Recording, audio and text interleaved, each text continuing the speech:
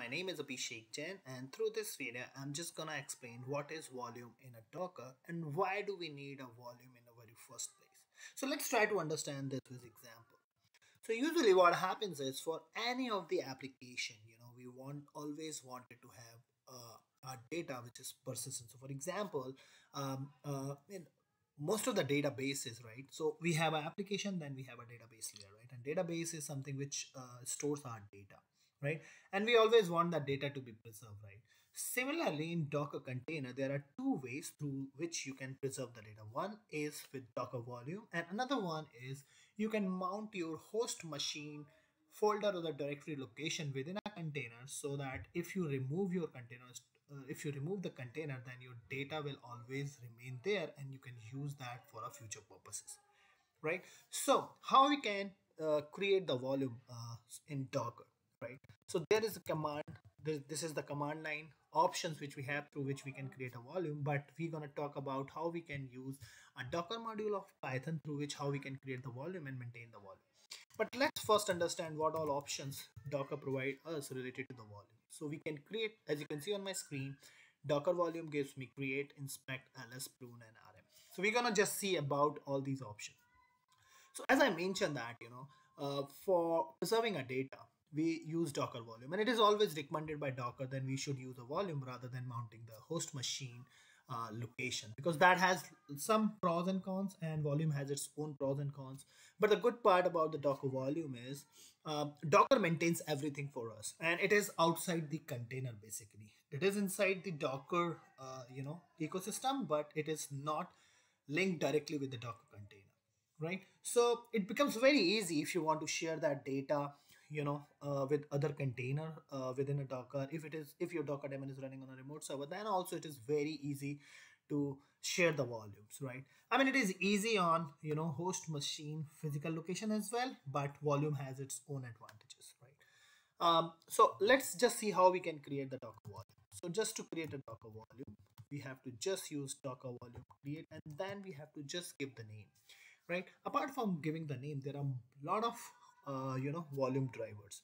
So by default, if you do not provide any kind of driver, then what happens is now you can see this when I just put this help menu for Docker volume create, then I can see this driver and this option. So there are a lot of drivers available in the market which you can search on the net, and you can use it based on what exactly you want to preserve. So there are cloud platform related plugins, there are NFS, so a lot of drivers are there. So by default, Docker uses a local. Local means if you have your Docker installed in a machine, then within a Docker, it is going to be saved, right? So right now what I'm going to do is I'm just going to give this Postgres data as a name, because I'm just going to use a Postgres container where I want to preserve the Postgres related data. Okay, so the next command which we can use here is Docker volume ls, and now I can see the Postgres data has been created for me. Now, just let me explain you what happens when we do not use these volumes to preserve our data. So here, what I'm going to do is, I'm just going to create this Postgres data container with the name Postgres instance 1, right? I'll just provide all these links in the description, right? Okay. So now I can see we have Docker command which is running, right? Now what I'm gonna do is I'm just gonna put some data inside this container. So I'm just creating a table now, okay, and I'm just adding bunch of data here. Okay, so I'm just gonna add 3 records inside this Postgres instance. So basically now we have a test table created, and we have 3 records, and we can verify that. Okay, now we have 3 records, right? If I just kill this container, so basically if I remove this container, so what's going to happen is I cannot have this data anywhere, because I haven't used any volume, I haven't mounted any host machine directory. So what it's going to do is, if I just put Docker stop and the container name, right? So I cannot use this data anymore, because once I stopped it, since I just ran this container with this -rm command, so once it stopped it, it's going to remove So there is nothing. I cannot, preserve this data. Now, what we can do is rather than, running this without any volume mounted, I can use this command where you can see I'm highlighting, I'm using this dash B, which actually help us to mount the volume. And then we have to give a volume name, colon, where I wanted to mount this volume. So Postgres suggests that, if you want to save your database instance related data, you have to preserve in this varlib PostgreSQL data. You can just look at the official Postgres Docker Hub documentation and you will get that information. Okay, so if I run this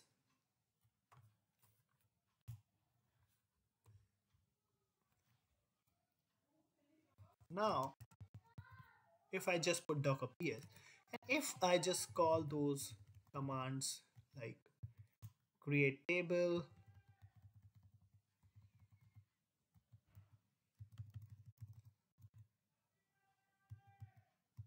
and then insert, let me just insert second record as well.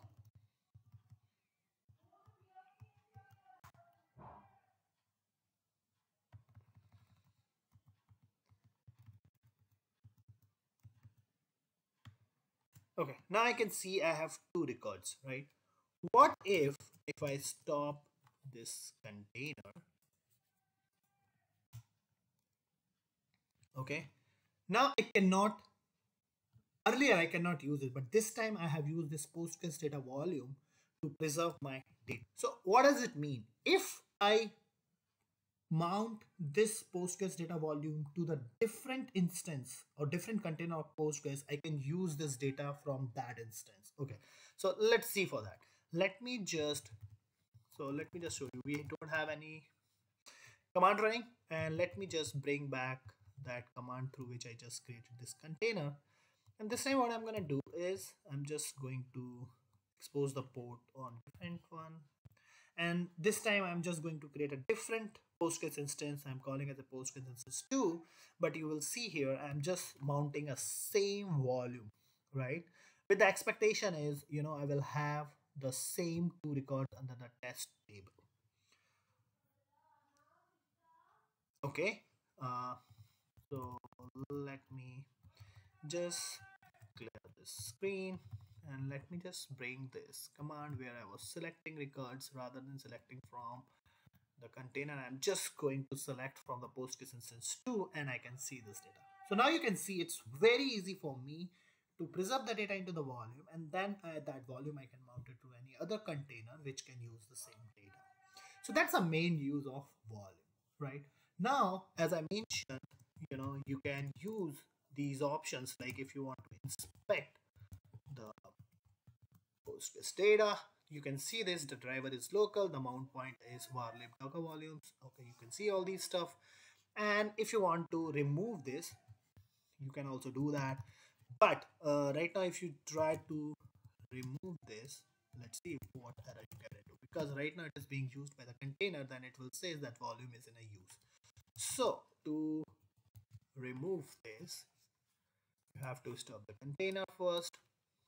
Okay, and then you can call this command. Now this time this has been gone, and if you just create this volume again,